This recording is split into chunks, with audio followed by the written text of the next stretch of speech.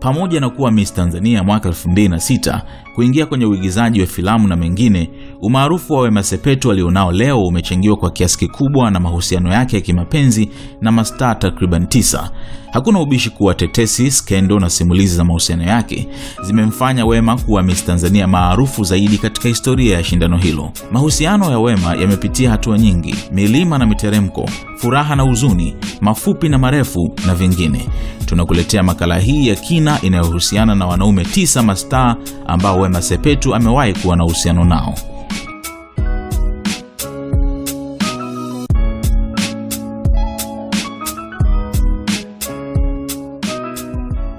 Mr. Blue. Mr. Blue ndiye mwanaume wa kwanza anayejulikana maarufu kuwahi kuwa na uhusiano na Wema Sepetu. Wakati wa uhusiano huo, Wema Miss Tanzania mpya mwaka 2006 hakuwa na jina kubwa kama alilokuwa nalo Blue kipindi hicho kupitia nyimbo zake. Katika mahojiano na kipindi cha The Playlist cha Times FM, Blue alikiri kuwa enzi ana uhusiano na Wema hakuwa na akili iliyopevuka kiasi cha kuyapa usirias mahusiano hayo zaidi ya kufurahishana tu. Kwenye mahojiano mengine, Blue alikiri kuwa na uhusiano na Wema haikuwa rahisi sababu ilimlazimu kutumia gharama kubwa kulitunza penzi lao, na alidai ni moja ya mahusiano aliyowahi kutaka kumfilisi. Mwaka 2006, wakati penzi lao limepamba moto, Blue aliachia wimbo aliomwimbia Wema, Roho Inauma.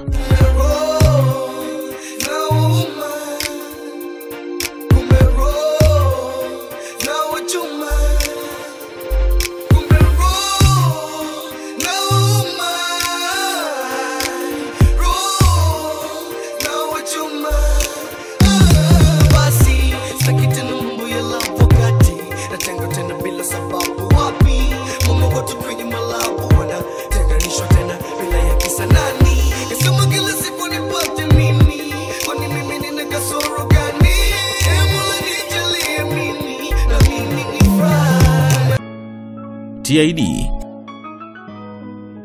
Khalid Mohamed TID Mnyama ndiye aliyempora Blue Wema Sepetu wake. Blue anadai kuwa hilo wala halikuwahi kumuumiza licha ya kujua ukweli huo. Alisema hata kipindi Wema yupo na TID bado aliendelea kuchepuka hapa na pale na penzi lao la kisela. TID na Blue walikuja kufanya wimbo wa pamoja Linikataa, ambao kipindi unatoka wengi waliokuwa kifahamu uhusiano wao walihisi umezungumzia love triangle yao, lakini anadai lilikuwa ni wazo tu.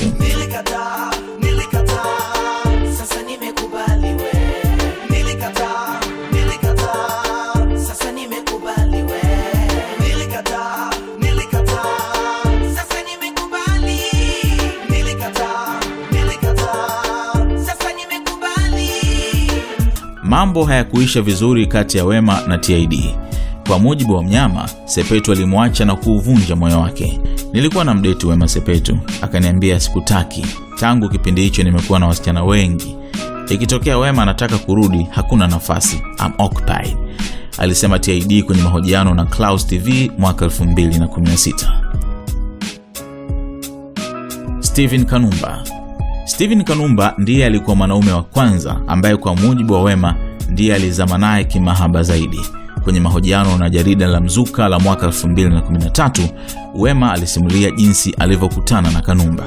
Nakumbuka nilipokutana na marehemu nilikuwa niko na dada yangu. Mimi nilikuwa nakaa na dada yangu kwa sababu once nilishawahi kuishi na mama yangu, and then from there unajua baada ya kuingia kwenye nini na nini nikawa busy.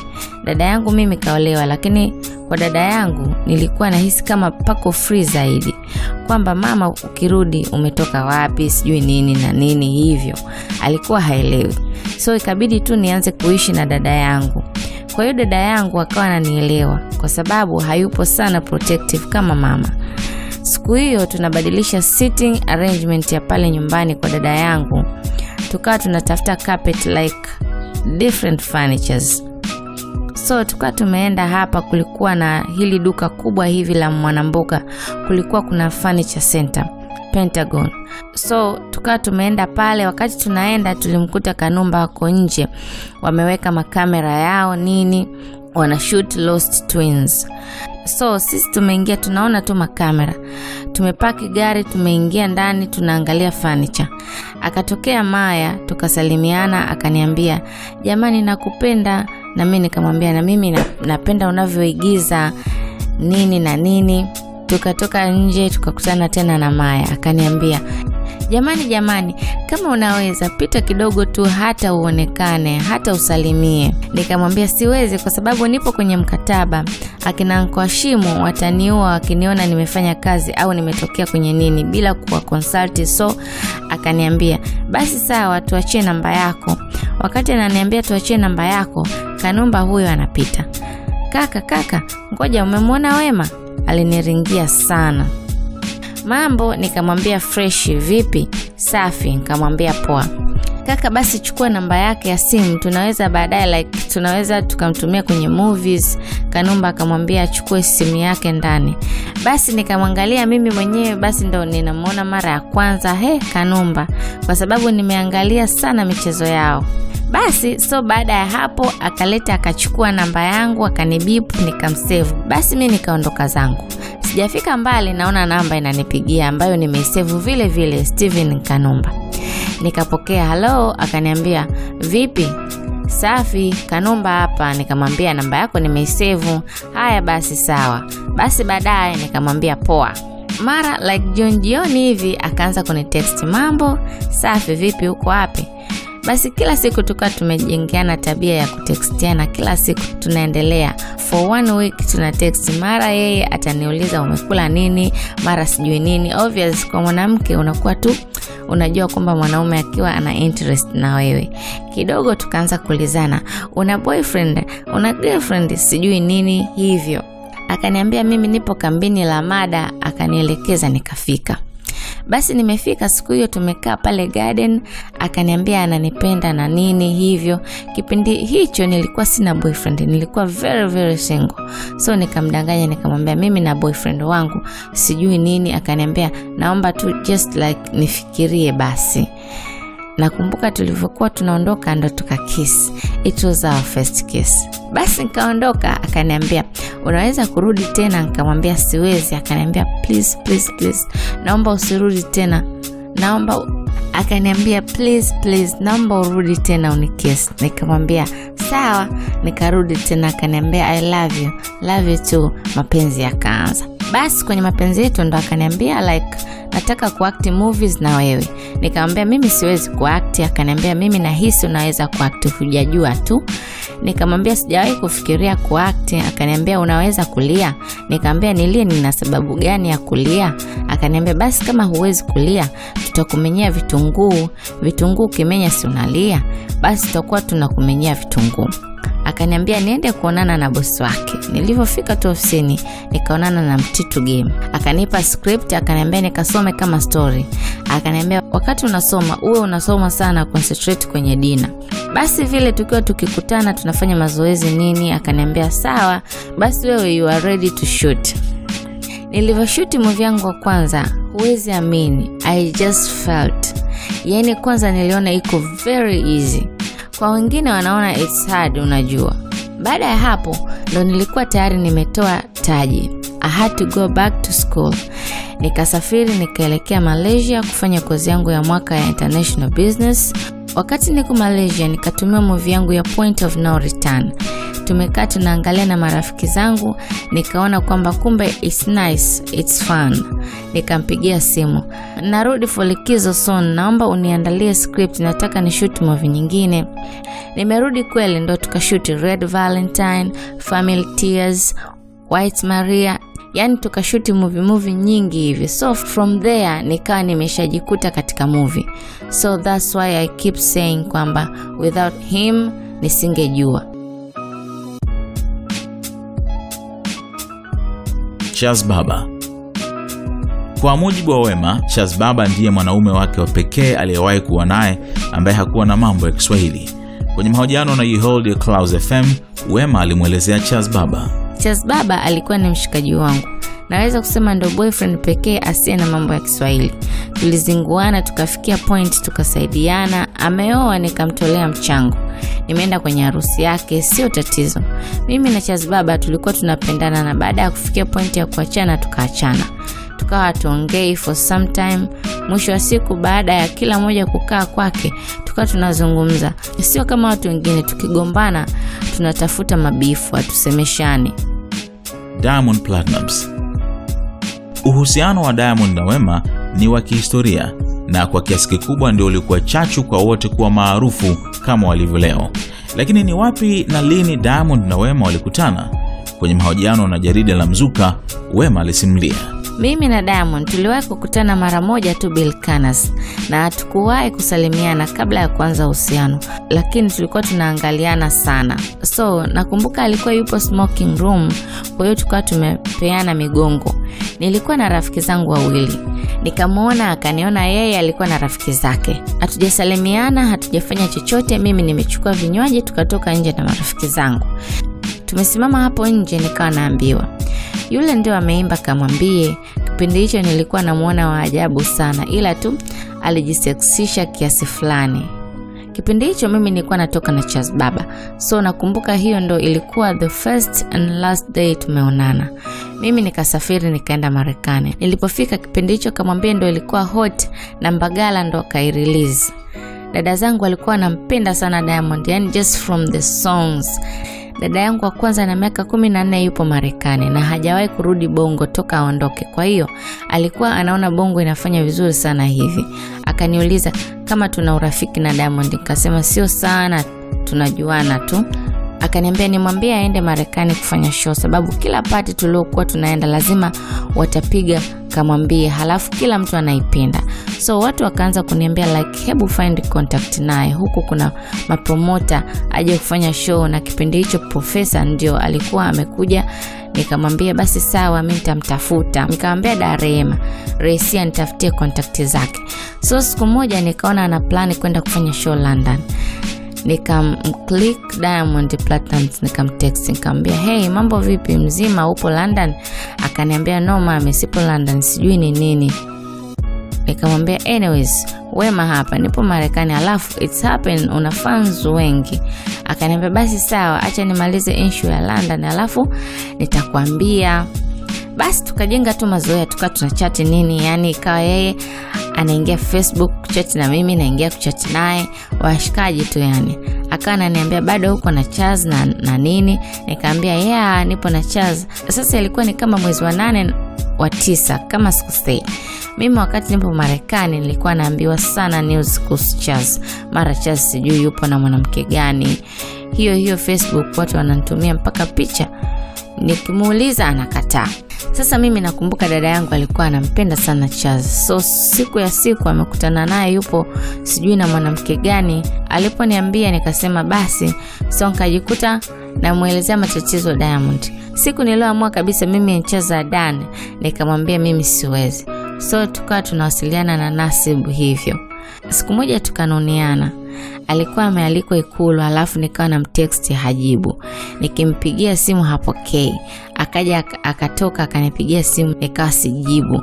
Akanitumia message, baby I'm sorry, wewe ndio faraja yangu sijui nini, I love you. Sikuona kitu kingine chochote, nikaona tu hiyo. Basi nami nikamjibu sawa, nimekusamea lakini sijakusamea sana, nimekusamea kidogo. Akaniambia niambie kitu kizuri, na mimi nikamwambia I love you. Basi akaniambia mwenzio nakupenda, nachanganyikiwa. Basi ndo mapenzi yakaanza hapo. So niliporudi kutoka Marekani mimi na Nasibu tukaanza kuishi pamoja. Wema pia alikuwa na mchango mkubwa katika kumfundisha Diamond Kiingereza, kipindi ambacho kilikuwa mtihani mkubwa kwake. Yes, Nasibu alikuwa hajui Kiingereza. Alikuwa anajua cha juu. Ila mimi na Nasibu tumekaa pamoja mwaka mzima kama mke na mume. So mimi nilivyo kidogo nimetupea Kiingereza. Kwa hiyo ilikuwa inampa tabu kwenye the first 2 months. Kwa hiyo most of the times nikawa naongea naye Kiingereza. Lakini he is smart. Nasibu is very smart. Yani akiwa haelewi kitu, hivi baby hapa kwenye has na have unafanya nini? Hapa natumia tense gani? Niweke ing, niweke nini? Mwisho wa siku nikajikuta like tunatumia most of the time kufundishana. Akisema kitu ambacho sicho, namwambia usije ukarudia tena kusema hivyo mbele za watu, watakucheka. So akajikuta tu anaweza. Pamoja na kupendana sana, uhusiano wao ulikuwa na migogoro mingi na walikuwa na historia ya kuachana na kurudiana. Kwa nini waliachana? Kwenye mahojiano na jarida la Mzuka, Wema alisema kuachana kwao mara ya kwanza ni kutokana na Diamond kumsaliti na Joketi. Mimi na Nasib tuliachana baada ya yeye kunicheat na Joketi. Nilikuwa sijui maisha yangu yote tangia nimeanza mapenzi na Nasib. Naweza kusema kuwa sikuwahi kuwa unfaithful. I used to be very faithful to him na tulikuwa tunapendana sana. With Nasib nilikuwa nimesharidhika na maisha ambayo niko nayo. Na hata kama yalikuwa not good, whatever, lakini tayari nilikuwa nipo satisfied with me and him. Nilikuwa tayari nimesharidhika naye. Nadhani pia ina cost mwanaume akishajua kwamba anakutawala in one way or another. So labda ni shetani au ni ibilisi alimuingilia baada ya kutaka kuanza kushoot video ya mawazo, ndo rumors zilianza. Nikawa siamini kwanza. Siku moja ndo nikapigiwa simu na rafiki yangu anafanya kazi Piccolo. Akaniambia Diamond yuko hapa na Joketi na wana kiss. Nilitoka nikachukua taxi nikaenda mpaka Piccolo. Kitu cha kwanza niliona gari yake. Nilivyofika nikakuta sijui wamewekeana miguu. Nilivyofika pale nikawasalimia, wakawa wako kimya na nimeona ile kitu nikawaaga, nikaondoka zangu. Nikalia. Amerudi wakati huo bado tunaishi pamoja, akanikuta napanga nguo. Hakutaka kuongea, sikutaka kuongea. Tukachuniana. Sikulala mimi na Nasib kitandani for 1 week. Anaiona ile hali lakini hataki kuanza. Nikachoka, nikaja tu siku nimepanga nguo zangu nikaenda kwa dada yangu, ndo ikawa kimoja. Basi mimi nikamwacha akaendelea na maisha yake na mimi nikaendelea na maisha yangu. Uhusiano wa Diamond na Wema haukuishia hapo. Walikuja kurudiana tena hadi mwaka 2014. Waliongozana pamoja kwenye tuzo za MTV Mama zilizofanyika mjini Durban, Afrika Kusini.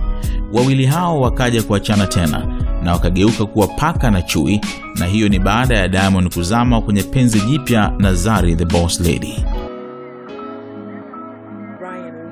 Louis Munana. Uhusiano na Wema Sepetu na star huyo wa Big Brother kutoka Namibia ulikuwa wa muda mfupi sana. Louis alikuwa akija Tanzania kumtembelea rafiki yake Idris Sultan aliyowakutanisha. Wawili hao walikutana kwenye Instagram party na kubaini kuwa wote walikuwa wakipendana bila kujua. Alikuwa crush wangu, nami nilikuwa crush wake, alisema Louis kwenye mahojiano. Baada ya muda mfupi zilionekana picha zao ambazo ziliwafanya watu wahisi kuwa wamefunga ndoa. Hata hivyo Wema alikuja kukiri kuwa alianzisha uhusiano na Louis ili kulipiza kisasi kwa Idris Sultan aliyekuwa na uhusiano na Samantha wa Afrika Kusini. Idris Sultan. Idris Sultan ni mwanaume mwingine aliyekuwa kwenye maisha ya Wema Sepetu na ambaye wamepitia mambo mengi sana. Ukitoa uhusiano wake na Diamond, huu ndio uhusiano mwingine wa Wema uliokuwa na drama nyingi sana. Wema amewahi kumuumiza mara nyingi Idris, na huenda pia Idris alimuumiza Wema mara nyingi, na katika uhusiano wao waliwahi kuachana na kurudiana kwa zaidi ya mara 3. Uhusiano wao ulikaribia kwenda level ya juu zaidi baada ya wawili hao kutarajia kupata watoto mapacha, lakini ujauzito uliharibika kwa mujibu wa Wema. Katika muda fulani wa uhusiano huo, Idris alihisi mapenzi yao yalitaka kufunika karia yake, lakini pia Idris alihisi kuwa Wema hamuungi mkono ipasavyo kwenye kazi yake kama yeye alivyokuwa akifanya. Mfano ni pindi Wema Sepetu alivyoisusia show ya Idris Funny Fellas kwa mara nyingine tena, huku mshindi huyo wa Big Brother akihudhuria za mpenziwe, ikiwemo Black and Tie iliyofanyika Juni 2016. Baada ya kuchoshwa na tabia ya mpenzi wake kutompa support kwenye show zake, Idris naye aliamua kuipotezea show ya usiku wa Vigoma iliyoandaliwa na Wema Julai 2016, na hapo ndipo mambo yalipoharibika. Mashabiki wa Wema walikasirika baada ya shemeji yao kuikwepa show hiyo na wakamshambulia Instagram. Kutokana na kuandamwa, Idris alilazimika kuongea. Sipendi kuona watu wakiingia na kuongea kama wanajua maisha yangu na watu wangu wa karibu. Makosa wakifanya wengine mnakuja kwangu mnaanza, ndio asingefanya vile kama si wewe ufanye hivi. Mnakazana kusema eti na post wanawake mara porojo kibao. Sina freedom ya kumpost dada yangu kweli? Au rafiki yangu kazindua brandi mpya, siwezi mpost nikampongeza? Mnauliza kwa nini sijaenda Vigoma. Nimesema because show yangu hakuja hata moja, na nimeenda show zake zote, na yeye halalamiki because anajua nimesema siendi. Fair enough, mbona hamjaongelea hilo? I repeat, nikikaa kimya is for a pure reason. That is not anyone's business. This is my personal life. Kama mnaongeleaga fair, basi mngefanya kuuliza kwa nini mpaka I'm selling out hajaja. Give me a break, sina maisha ya kuigiza. Let's have respect for each other bana. Na nimesema msiniite shemeji for one big good reason. Imekuwa too much. I am a brand na sijui Idrisi linamezwa na Shem. Ningejua this from the beginning, nisingeruhusu mniite tangu mwanzo. So msiwe kila kitu mnafikiria negative tu. Na sikuwa na haja ya kuandika yote haya. Tusichukuliane poa. Baada ya kurudiana na kuachana tena, huenda Wema na Idris walikubaliana na ukweli kuwa huenda hawakumaanishwa kuwa pamoja.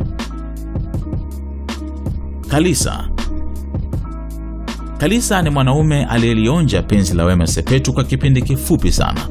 Hapa Kalisa alieleza namna alivyokutana na star huyo. Kaenda baadaye tukaanza kuchekiana, ukubali tena mimi nilimcheki nadhani. Baada muda mrefu kupita kuna kitu sikitokea, nikamcheki tukaongea sa kawaida. After tunaongea kama vile kawaida, yani hata the way mimi tunaongea naye nikasema sisi kama labda naongea labda kama tunaongea kawaida, hata yeye anaongea kawaida.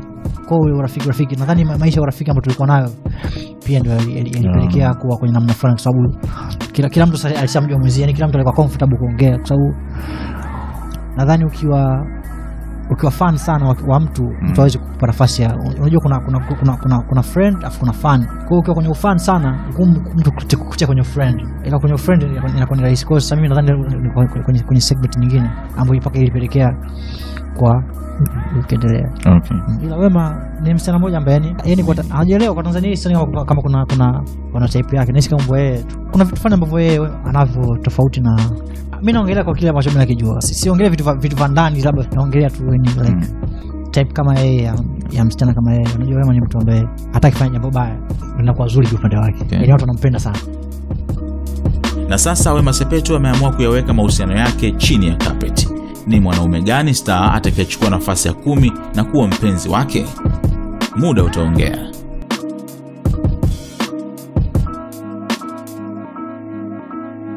Subscribe sasa kwenye channel hii ili usipitwe na makala nyingi kama hizi.